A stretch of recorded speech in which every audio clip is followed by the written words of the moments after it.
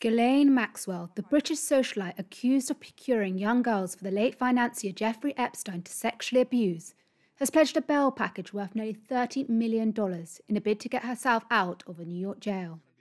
Maxwell has pleaded not guilty to helping Epstein recruit and groom underage girls as young as 14 to engage in illegal sexual acts in the mid-1990s. She also maintains that she did not lie under oath.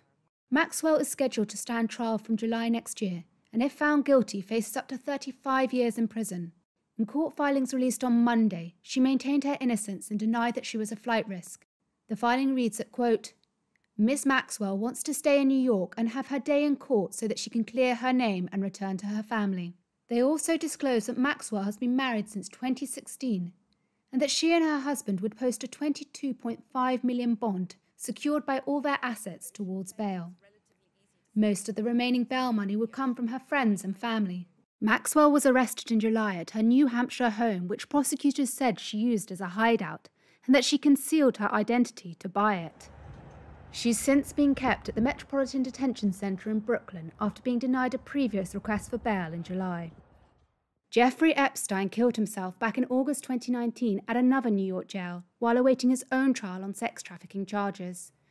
Prosecutors have until Wednesday to respond to Maxwell's bail request.